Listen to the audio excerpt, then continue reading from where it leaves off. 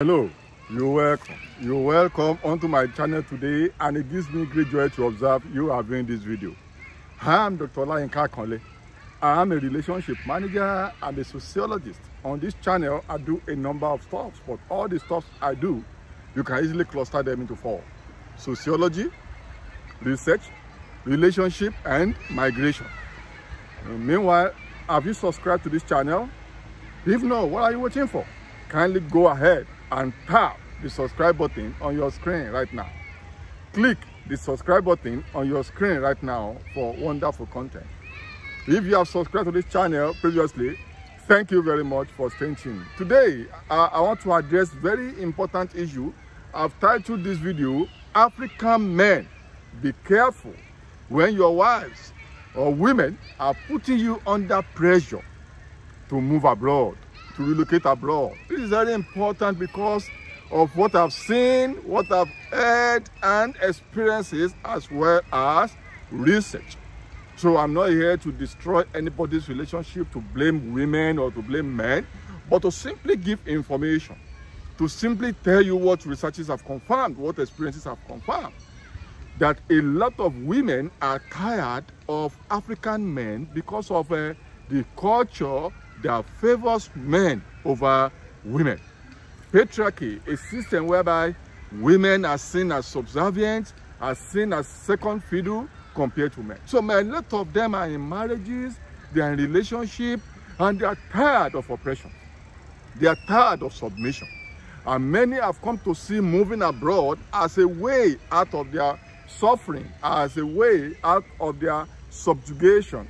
Many people consider, many women consider African culture as being very unfair to them, and they're just enduring their relationships because of this. So if you, as a man in Africa, an African, you are doing well, your businesses are doing well, your careers are doing well, you know, you have businesses, you have car or cars, house or houses, children, you are well, you are not sick, there is no problem, you are doing well or fairly well.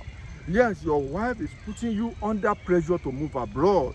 Well, because of children, because the roads are bad, no power, no water, no security, the exchange rate is bad. You might have to be very careful. There may be ulterior motive.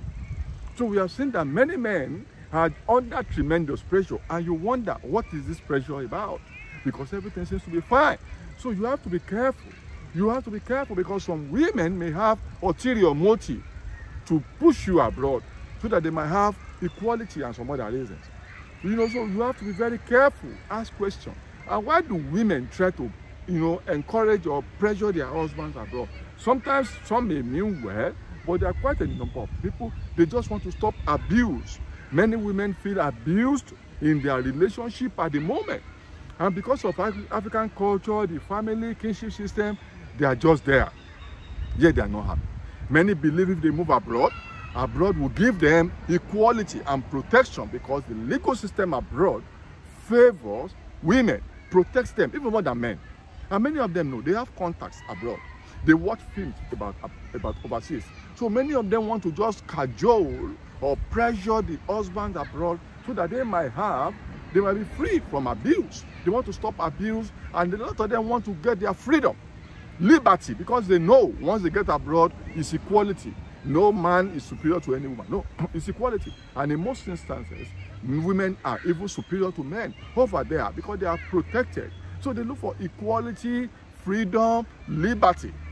So that's where sometimes they hide under development of Africa to just deceive the men abroad.